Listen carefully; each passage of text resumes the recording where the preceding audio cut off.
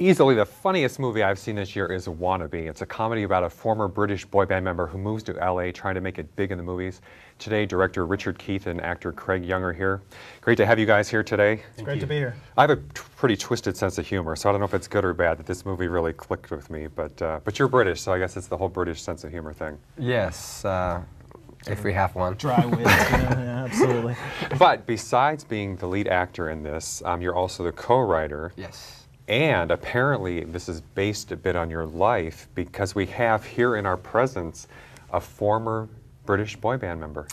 Well, semi-true. I was in. Semi-true. I was in. We had two girls in our band too, so it was. Like, we were the ABBA of the '90s. But not quite. So it was obviously. a teen band. Okay. It was a teen band. Yeah, okay. but we did all the boy band moves. So I guess that was. I think you can look in the encyclopedia under boy band, and it would say singing and dancing act. Yeah. And what was it called? It was called Deuce. Deuce. Yeah. Okay. Play on words. Yeah. 4 members, 2 girls, 2 boys. Oh. You know, they've got that new ABBA group to take off with, I think they're doing that again. Oh, the 18s. Is that what it is? 18s? Yeah. Okay, yeah. Well, they even have like, it's like one set is like the blonde girl and you, and then it's like the dark hair. Blonde girl? No. It's like the blonde girl, and then you, the blonde guy, boy, and then like the dark-haired guy and the dark-haired girl. And you do that in your band too? Oh, yeah. So, okay. No, that was his band. Oh, okay. No, I thought you meant the 18s, but you mean that. No, I haven't seen that. I don't know what they that copied is. us. Copied you. We copied ABBA. They were big in Denmark, so, Well. Big in Denmark. Yeah. Actually, I'm a big ABBA fan, so what can I say? But knowing me, knowing you. Oh no, this won't be the show about ABBA, I promise. But and indeed, you were here in LA though, following your acting career as well as the character does in the movie. Exactly. And so we kind of took little nuances and things, unbelievable stories that were happening to me on my journey of transitioning from boy band memberhood to actor. Here in Los Angeles, but taking it to the extreme. Yeah, So was it though? I don't know. I mean, some of it I thought was right on the mark. Yeah, actually, a lot of it's really very true. I mean, not just most of it's based on his own experiences, but of course we took him and blew him out of proportion for cinematic effect and also for the humor. But well, for instance, I love the part about the casting director you had where she wouldn't touch anybody. That's true. And yeah, I've read a book. I had a casting director in the show, and she said that. Well, actually, I don't want to slander the wrong casting director, but anyway, I know that's true, that there are casting directors who will not touch the people because they think they'll get germs. I just want to say, I think that's weird. Yeah. I mean, in the business world, people go into business meetings all the time and you shake their hand, but casting directors are like, oh my God, I can't touch you. Yeah. I just think that's kind of weird. Yeah, it's like saying that all actors are disease-ridden. You know what I mean? And you can't. I mean, it's like little kids in elementary school or kindergarten. Sure, they take it home and the parents get it too, but you have to be exposed to like germs and illness, and you're not going to die because you shake somebody's hand. Yeah. So anyway, so that is kind of one of the weirder things, like the Hollywood kind of thing. Definitely. And you kind of have a few things in there, which again, although it goes beyond just Hollywood. I think so. I mean, I think we tried to keep the story grounded as much as possible in sort of the reality of, like a domestic situation. You have the house guest who won't leave, and of course he comes into the house and he's like, he takes over Craig's character's life. It's like suddenly he's with his ex-girlfriend, and suddenly he's getting the ex-manager, and everybody loves him, and nobody loves Steve's character. And it's anybody who's ever had a roommate that they just wanted to like put their hands around and strangled it. Never. Of course. Well, definitely one of my favorite parts of the movie was the casting audition, or I guess the audition that didn't happen with the security guard. And I think we've got a clip of that. We're going to take a look at that. How long will it take? Like 2 minutes. It's like 2 minutes, that's all. Ivy blend coffee. The coffee that Americans love. Could you do it one more time? Ivy blend coffee. The coffee America loves. Are you smiling? I need to feel warmth. I need to feel the love. Ivy blend. See that big smile? Yeah. America likes. There we go. Ivy blend coffee. The coffee America loves. Hold it. Let's do it one more time. All right. But see, 'cause I can imagine it's Sunday morning, and what I want is Ivy blend coffee. Okay. Okay? Oh, so you want me to sell it to you? Now we're here. Okay, cool. We were over here before, but now we're here. Excellent. That's All right, where we need to be. Okay, I love that. Even the security guard there is giving the directions. Because in the beginning, you know, he doesn't want to, he's like, oh, you're late. He's late. Don't bother me. Yeah. And then in the end, he becomes the prima donna director, who, no offense, who... Well, you know, we all have those moments. So. But I've taken voiceover classes, or I took one, and I know, I've heard people say that about the smile in your voice, so I had to laugh when I heard that. Yeah. Because, in fact, I think you do voiceovers too, don't you? I do, yeah. I've done a Because I think we couple almost lost you today because of a voiceover. Yeah, exactly. That's true. For a video game called based on the movie Aragon, which is coming out based on the novel. So, yeah, it was fun. It was good. So. And so do you put smile in it? Is that what you're doing? When Well, you're, actually, I had a lot of death scenes today, so it's all like video game, of course, yeah, exactly. Screaming those sounds and stuff like that. So I'm surprised I have any voice left today, but yeah, it's good. It's good fun. Quick in and out. In that particular scene, Craig had flu that day when we shot, and he was like, yeah, I mean, he literally almost couldn't move, and we shot that scene in about 45 minutes, I think. Wow. I mean, we just like banged it out as quick as we possibly could. And the security guard didn't want to shake my hand. Of course, Yeah, because I had flu. Was he a real security guard? No. But I like the way he played that though. And I've seen that kind of with assistants too sometimes, you know, or in offices like that where they're in the, you know, around the business, and so then they kind of take on some of the, let's say, attitude of the professional staff. Well, yeah, one of the threads we wanted to have going through the entire piece was that, you know, everybody either has a script, everybody wants to be a director, everybody has a book to sell, or something, you know, whether it's the valet, whether it's the security guard, whether it's this, whether it's that, it's LA, it's just the way it is. So.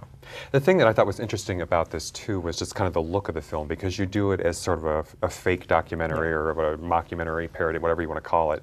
But so it's almost not quite a reality TV show, but like a documentary where you're fly on the wall almost. Yeah. So it has more of a video look you went for, you know, which makes sense for doing a documentary. Well, I mean, it made sense for a couple of different reasons. I mean, first of all, it cut the expense from having to buy film and you know, carry around a much larger camera, which is a lot more difficult to do. And then second, I wondered if from a budget or production point of view, you know, I wonder if that's accidental or intentional, because I knew it started that it would. That way. Yeah, I mean, it started as kind of a budgetary concern, but it was also, you know, I mean, it was a concern that we had going into scripting. We had a producer come on board who said, you know, I think you should do this because we had it wasn't a mockumentary at first. He said, you know, I think you should try doing this as sort of like a guest style mockumentary. You know, like follow him around and you know, see what's going on. Yeah, I think it worked better that way because and, you know, it adds to use it. a medium to your advantage. Yeah, exactly. Instead of you really did, because I mean, it didn't become, and I guess I'm just saying this for people, you know, who might be interested in make their own film. Although, as you said, there are too many of those out there. But you used it to your advantage, or used it in a way where it really made sense in the context of the film. And I think of something like Jackass, whatever you may think of that, better or worse. I just saw the trailer the other night for that. And on the same thing, I'm sure they had plenty of budget if they wanted to shoot that on film, but it looked like it was very digital or you know, TV style, which was intent, you know, for that kind of a product. Or, you know, I think also with Jackass is that they, you know, all those extreme events that they're doing, the camera's got to move out of the way as fast as it can. And, yeah, I'm sure just the logistics if and you're everything. working with actual film, it's so heavy that... Sure, and you have to set up, and there's lights, and there's, I mean, it's just a whole longer production process that has to happen, I'm sure, So, but you found it easier, though, to shoot on video than the whole... I mean, it was easier for me logistically, because, I mean, the setup was, you know, I mean, available light. I mean, sometimes we'd add a little bit here or there. At night, I'd shoot with a light on the top of the camera in really dark places, so we didn't have that sort of... I mean, the worst shots you'll ever see on camera are at night, because it makes the pixelation really comes out, so you just turn on the lights and you look fine. But I think the thing is, people these days are so used to the home shot video and stuff. Yeah. I mean, you see it on the evening news and things. We're just so used to... It adds credibility in a sense. Yeah, you know, it makes it real. It's Yeah. weird, because you would think it would detract, but it actually makes it seem more real. Yeah, the shakier of the camera. Yeah, sure. It's like an effect of seeing like the cops type footage where you're running behind the bad guy, and you know, that's adds to, you know, the reality of the whole thing. So we will be right back with Richard Keith and Craig Young.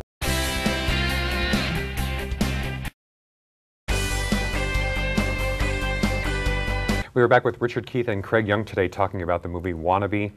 So the other thing I noticed about this movie, though, again, because it had a documentary type reality TV kind of feel, follow them around, how much of this was scripted and how much was ad-libbed? I mean, I know you're listed as a writer, but... We started with a full-on script. I mean, it was about a 90-page script. Okay. It went through various different forms, and we wrote, we rewrote dozens of times. And then we took the script, and we just felt like we needed like a little extra punch to it. Yeah. And I'm a big fan of Curb Your Enthusiasm and shows like that. So what we decided to do is we gathered up some of our acting friends, especially in this one acting class, which Adam Huss, who also plays in it, and Anna Becker were in, and we had them do what we call workshopping the script, where we just have them loosely do the scenes based on the lines, but we wouldn't stick to any specific lines. Yeah. Keep it in the, you know, the real tongue, so it had that reality flavor to it. So you kind of told them, well, they had the idea of what you wanted to cover in the scene, or how to do. Well, we call it like a beat sheet. Like in this scene, like the security guard scene, for example, like he comes in, he's desperate to get in this audition, whatever he's got to do, and he'll do anything to get him in, and then give Jonathan the direction that, Jonathan, you're going to do anything you can to stop him. Wow. You know, and so he came up with that out on the fly at the top of his well, set? that particular scene didn't exist in that sentence. It was like 2 sentences, and when I was there, I remember the night before I'd watched Curb, and I was like, I think we can play with this, you know, like you know how in Curb, like there's constantly arguments happening. I've actually never seen it. I've heard about that show. I've never seen it. Well, anyway, it's lots of arguing, and I was like, you know, let's make this into a fight, you know, and so that scene just expanded out. That's one of the exception scenes in that sense, because most of the time we had like very specific ideas on where we wanted to go with a scene, and you know, a problem with improv is it tends to ramble on. And right. Yeah, that's the thing. I mean, it seemed conversational or real, kind of like you did just pull the camera out, but yet it wasn't unfocused or just kind of all over the place. You could tell that. I mean, again, not in a bad way, but it seemed like a movie, or, you know, that there was some kind of structure there carrying it along, and not just, you know, which is one reason I've never been a big fan of reality TV shows. Sometimes I think, you know, the whole idea that you just stick a camera in the room and whatever happens, you know, and then maybe you can get something decent out of it. Yeah. Whereas, but even those are heavily scripted. I mean, and they heavily don't, edited too, by the way. Yeah. You know, and I think that. I mean, I think that when you're dealing with improv, you have to have somewhere to go. Yep. If you don't, it's like grabbing a tiger by the tail. You know, it just takes you wherever it goes. If you don't know where you're going to go, then that means it's going to take you where it wants to go. So, and you know, you'll see. Each scene will have an arc, so you have a beginning, middle, and end, and exactly. a journey has to happen. So, if you just keep it focused with the actors and give them those beats, then they know exactly where they need to go and where the scene needs to end up to change in order for the next scene to work. Well, the comedy obviously definitely helped carry it. I mean, I guess you could do that with the drama or something as well, but the comedy definitely worked. And you had some, again, I just thought some classic moments in there. For instance, I love the woman who played the casting director too. Again, we were talking about not shaking the hand and stuff. Carolina White. Yeah, I had to look her up because I thought, is this woman really a casting director? Because I thought she just had the part down so well. She was on Laverne and Shirley for years, and her father was Jesse White, who was the Maytag man for many years. And he's a very famous character actor in Hollywood for a long time. And she did, and I think other things too, because I was looking at it was like Falling Down she was in, I think. Yeah. She was in that briefly. And he would not marry Tyler Moore, but it was something, or was it Mary Tyler Moore? I don't know. Anyway, yeah, she's done quite a bit of TV. I don't know, but I know she was on acting. She was in acting class with me. That's where we found her. We used to study with Jeffrey Tambor, the actor, and he was our teacher, and she was in there, and I was like, she's perfect. And at the time, we were looking for somebody to play it, and I'm like, I know exactly who this woman is. Yeah, so she came in, and we auditioned her first, and her audition was spectacular. Yeah, she just knocked it out of the park. One of the best things we've seen. And I'm sorry, I was just, while you were saying that, I was thinking too of the scene with the handicapped audition, which we'll show that at the end. But personal favorite scene. Yeah, boy, have you gotten any response to that as far as like letters? It's based on truth, because I am actually partially deaf, so I thought so you really are. So that I thought that I was, you know, disabled. So you went to that kind of an audition? Because I, you know, couldn't hear. So I actually did go to a casting for a disabled showcase, and this was the thing, because I was down on my luck and I couldn't get arrested. So. And that's the reaction you got from the other people in the room? Yeah. Like I mean, to an extreme. You know? Were those actors actually? No, they were ably bodied. Yeah. But when he told me the story of that he'd gone to a disabled, because I was still writing the script, he told me that, and I was just like, because I was asking him for anecdotes of stuff that he'd done, and I was just like, oh my God, I can't believe this. I went that night, I wrote that scene out, and it turned out to be much better the way it was, because all the actors kind of joined in and ganged up on him. And in the original scene, it was just like the wheelchair guy who like gets really mad and like gets, you know, tries to get him out of the disabled audition. And pulled out the knife. That One of was the tougher auditions. yeah, that's a tough one. So It was a great way to get out of the room and out of the scene. yeah, it was. And of course, you have the Hollywood parties where You get hit on. by anybody, Yeah, exactly. And their mother. and the producers too. You show that side of it, Yeah. where the producers That actually happened too. Like somebody invited me back to a party at their house in the Hollywood Hills, and Oh, really? there was actually no party going on. It was a party for two. Oh, there was a Exactly. party, indeed. And I Like planned. swiftly got out of there. Yeah, I've heard stories. I guess this isn't my tell-all show, so I won't do it. But yeah, I've heard stories about behind the scenes of a well-known national TV show that had the. You talk about the casting couch. Yeah. I mean, this show is just like the revolving door. And what was kind of cool, One I think, day. about our movie is that it's almost like the reverse. You know, we heard about women for so long being part of the casting couch, and this is Yeah, with you the know, guy. with the guys, and that, you know, it's almost like a reverse that we can suffer from that aspect of Hollywood too. Yeah, but what I Sure. think is funny is it's an assistant who ends up actually trying to, instead of like a big producer or something, you know, it's an assistant. It's who a ends up low man trying- on the yeah, totem exactly. pole. It's like you can't Although even, that part with the producers at the end, though, it looked like they were Yeah. getting kind of friendly there. those guys are great too. So yeah, we love them. So, in addition to this movie, I know, well, we were talking actually beforehand, but you have a project coming with Jean-Claude Van Damme called Yes, Hardcore. yeah, called The Hardcore. We shot in Vancouver. It's about a West Coast rapper that dies and an East Coast rapper that's blamed for it. Are And you the Jean-Claude- rappers? And you got Yeah, I'm. You are. Do you want to hear some? Well, I saw the dancing and the boy band thing, or I'm sorry, the teen band thing. So, Yeah, I don't rap. No, that's not my forte. But I play a reporter who's following the story, a little like, I don't know if you ever saw Natural Born Killers and the Robert Downey Jr. character in that.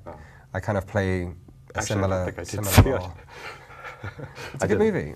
You should, I've heard a you lot should about rent it. it. Rather than see The Hardcore. I'm just kidding. Oh. I'm just kidding. It's great. I loved it. It was so much fun. We had a blast.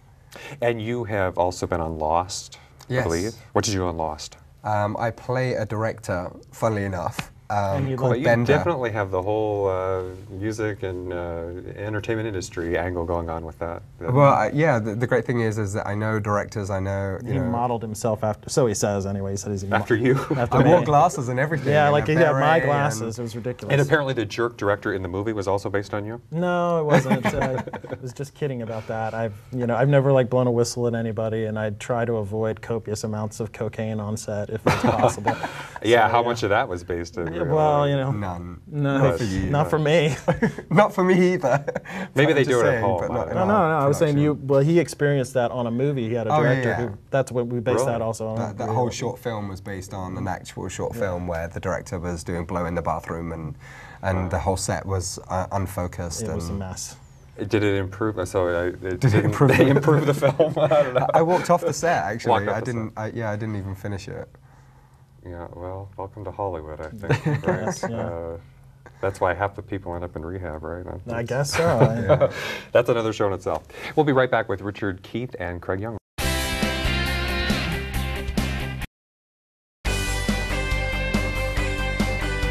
We are back with Craig Young and Richard Keith today talking about the new movie Wannabe. Well, let's see. As I say, despite the fact that this is a comedy, I mean, I think, underneath all good comedies, there's truth. And there is, I don't want to say a little kind of a bleak side of Hollywood, or you have some fun with it. But having been in the teen band and now breaking into acting and working on your first film as a director, what are your thoughts on Hollywood? I mean, how good or how bad is it? I mean, is it, you have some fun with it in the movie, and that's great. It's material. Maybe that's all it is it material. But is it as bad as it seems, or what do you think? I mean, I think it can be. I think it depends upon how you feel about it. I mean, if you take it with a pinch of salt and you have a laugh at your own downfalls and how you can behave and the situations that you run into, then I don't think it's all that bad. I mean. But then again, we're the underbelly of Hollywood with the movie Wannabe, and we're not like. Well, you can hugely raise the successful. standards, right? Yeah, so I mean, it's like if you see the TV show Entourage, you know, we're like the anti-Entourage. We haven't achieved that fame, if you will, and fortune But that don't you those think, guys have. and I was talking to somebody about this the other day, and again, it probably is a whole show in itself, but I think that's one reason, though, that so many people do end up in rehab or have problems, so is that, you know, they don't know how to handle it, or when they get there, they freak out, or they have all these ideas, I think, instead of taking the good part, or let's say even the artistic part, or whatever, the personal enjoyment, the satisfaction, but it has to become something else, you know, with personality and ego and I don't know. What are you talking about? We'll have it out right now. Me? Yeah, you're the one who thinks you're the best dancer. Yeah. I saw that movie. I've had enough. So was that, by the way, based on a true incident with you and the other guy who were having it out over the best dancer thing? Oh no, we the totally boy made bands. that. We totally made that up. Yeah, we made that up. Yeah. But you feel it's probably that way in the boy bands, don't you think? They're probably. I Well, I hope think there's so. rivalry I hope so. in anything, you know, and I think that there was definitely, you know, there was a guy that was in an actual boy band that did come out to Los Angeles, and, you know, he used to be so smarmy about his success, even though he had no success, and, you know, thought that it was a piece of cake. And I'd been out here for like 3 years struggling my ass off. And he literally, you know, came and was like, oh yeah, I was doing a reading with Orlando Bloom the other day, and I'm like, shut up. You know, like, how dare you? You know what I mean? And it's like, and so it's like that, you know, you can't, it's just, you know, this town does sometimes get like that, definitely. Yeah, a little bit, but I mean, The I think rivalry. I think you always have to, you know, take your successes and your failures, and you know, you have to like say, I've done these things, and we always look at our goals, what we've accomplished, and look back and say, you know what, we got this movie done, we got into festivals, we got an award out of it, you know, we've done well. Well, that's the good thing these days. I think the positive side, maybe some of the, let's say, I don't know, negativity or the despair of old Hollywood, that, you know, these days you actually can make your own movie. Or TV show or something and get it out there in a way that, you know, a long time, well, not that long ago actually, would have been a lot more difficult. Yeah, I mean, it's democracy in action, but at the same time, it sort of floods the market with, you know, a lot of you know, chaff to separate from the wheat. You know, you have to really look for the good stuff. You know, as I say, anybody can make a movie, but should they? Yeah, you know, now it used to be like a stack of scripts. Now it's a stack of movies because, you know, you can make a movie on a mini DV camcorder for nothing. So, like they say, anybody can play basketball, but it doesn't mean you're Michael Jordan. exactly. So I'm just curious, since we're talking about this whole Hollywood thing, since you're from England and I admire the British, very rational, no nonsense and all this, what's your take on Hollywood? Is everybody as crazy as they think over there? Or as a, you know, a foreigner coming to America, what do you think about the people of this town and the business? I mean, I was the opposite. I was infatuated with Hollywood, you know, like living in England, living in a coal mining town and, you know, seeing all the big movies and dreaming of moving here one day and yeah, when I got here, of course, you know, it's just the guy off the plane, and it's a big, wide wonder. But yeah, there are definitely crazy people here, but there are crazy people in England too. You know, they just have a different accent here. Well, we're going to take a look at a crazy little audition scene here as we close. Thank you both very much for being here today, Richard, Keith, and Sorry, don't shake hands. Oh, that's right. I'll get you for that. Thanks everybody for watching. We'll see you next time. We'll take a look at a clip here from Wannabe. I'm deaf. Oh, yeah. Deaf in one ear. Which ear? This one. Oh. If you really think you qualify, I mean, if you look around, we're disabled, you're kind of cheating the system a little. What agent are you with? A lot of us are with Epstein-Barr. They're the disabled agency, the big one here. I've never seen you at the Christmas parties. I don't have an agent right now. Oh, well, that's a disability in itself. You should probably get up and go. I'll just take your name off the list. No, one second, please. What's that? I'm registered disabled with the Screen Actors Guild. Have you been deaf since birth? No, I was in a band. Oh, no. Oh, well, no. Come on. God. Not only are you not deaf from birth, you're blonde and you're white. Please, if there's the door, what's your hurry? What do you think? You don't have any abilities? That's why you're voted off the island. Yeah, you should probably get up.